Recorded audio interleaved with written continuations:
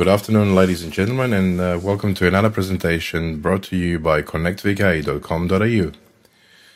Well, exciting times. My first shipment of SunSDR products has arrived, and to be more specific, it's only one model so far that we've imported, and that is SunSDR2 DX.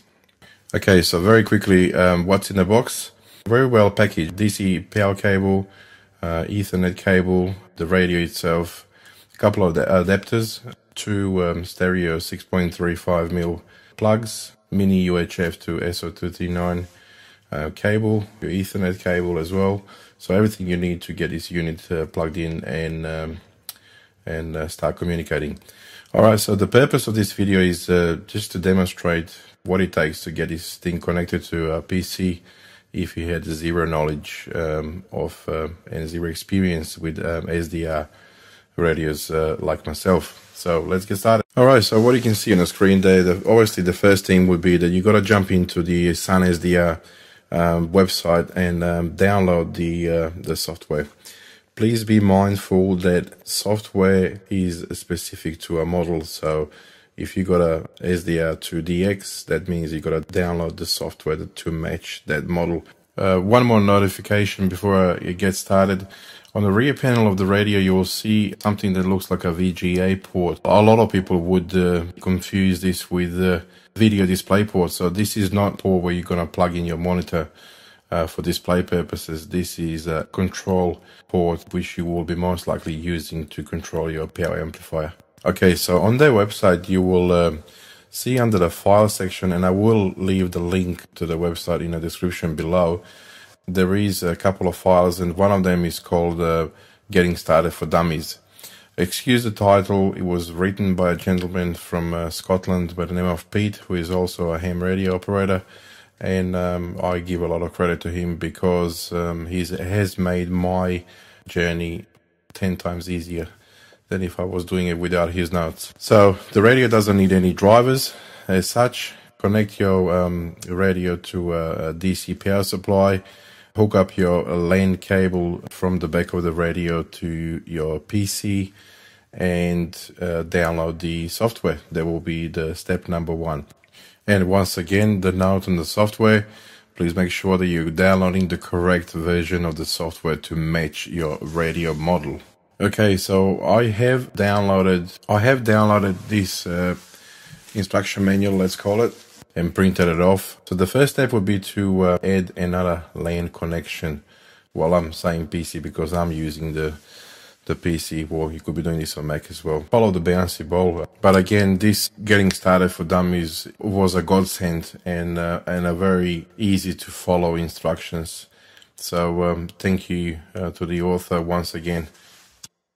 Alright, so setting up the LAN port, he has suggested the IP address in a manual there, which was 192.168.16.50, and that's what I've used to set up my new LAN connection. The next step was to amend a few parameters within the TCP/IP protocol, which would allow the two devices to communicate. As well as I've noted that by adding the default gateway, I was allowed to have the internet connection as well.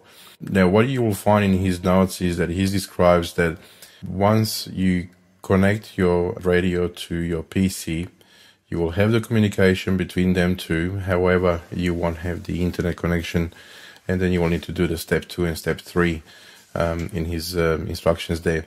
But I found out that by adding default gateway in this TCP/IP protocol there, which is the IP address of your internet router, fixed up my internet connection problem. So I've got the end result, which was communication between the radio and the PC as well as the internet connection.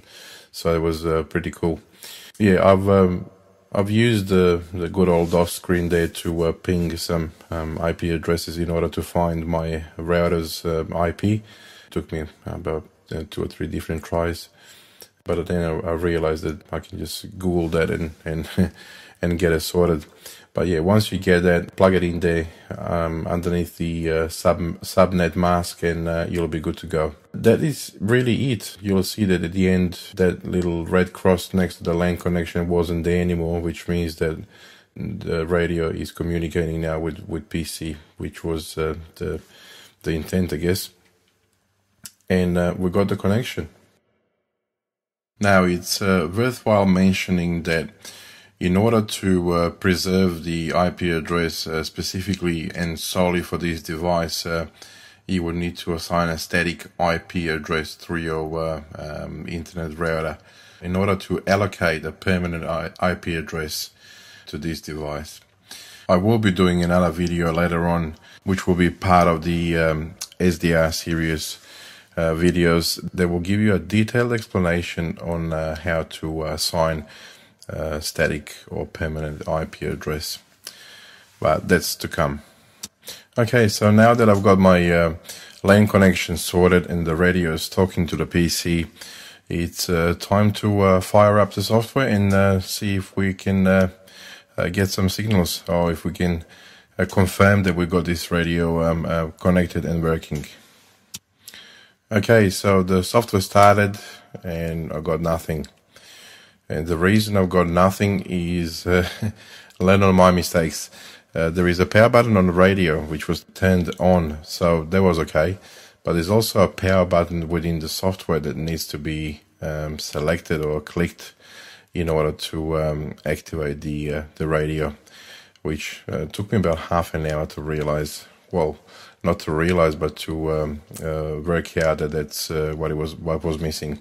I thought that by selecting the front panel power button, the radio is on and engaged, ready to function, but I was wrong. Okay, so the radio is connected. I'm using my 40-meter vertical antenna there, which is generally a very noisy antenna. So apart from the noise floor there, everything else is functioning perfectly fine.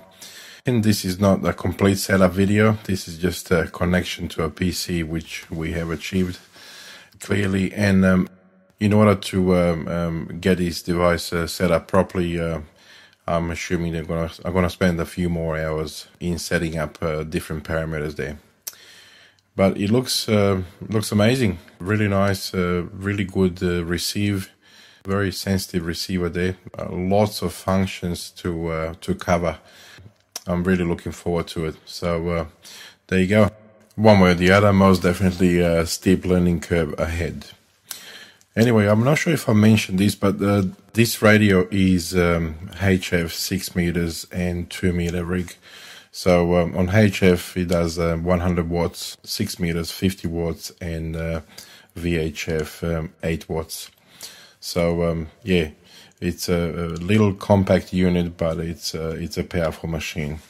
Alrighty, so that really concludes my presentation, or step number 1 in a series of videos regarding the SunSDR. I'll try my best to post as often as I can and keep you updated with the progress. This unit is available for immediate dispatch.